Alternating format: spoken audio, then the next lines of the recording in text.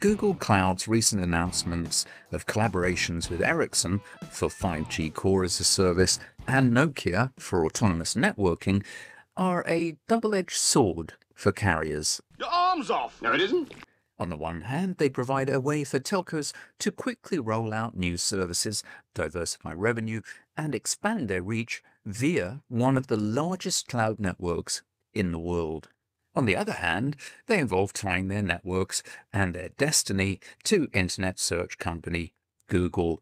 There are business, technology, and ethical reasons why that's a risky idea for both carriers and their customers. Cloud services from companies like Google and AWS are to telecom what crypto exchanges are to FDIC-insured banks. They're a bit more loosey-goosey, they're substantially less reliable, and of course they have the potential to disappear completely when you least expect it. Forget about 5 nines of reliability, think 4 nines, best case, or 3.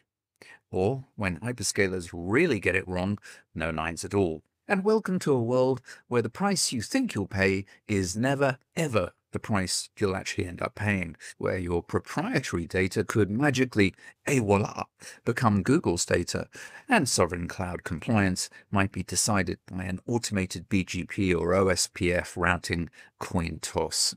And this is not a reversible commitment. Carriers that do embed a 5G core or autonomous network within the Google Cloud are voluntarily committing themselves to the same single supplier hazards that IBM's customers endured in the 1970s and 80s, though with a company with significantly less integrity than Big Blue.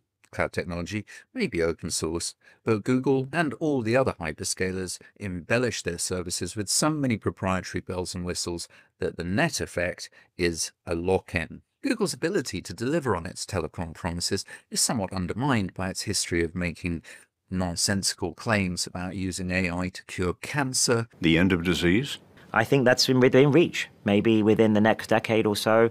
Or having the world's first level 5 autonomous network by Christmas, and then refusing to answer any questions about them from the last dispirited remnants of the trade journalist cadre.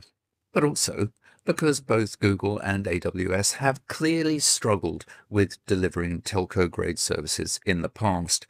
Amazon recently retired its private 5G offering, and Google Fiber ended up being a shadow of what was initially promised. In both cases, the hyperscalers found, surprise, that this telco thing is actually a lot harder than it looked from a throne built on entitlement, hubris, and the unquestioning toadying support of 99% of the Fourth Estate.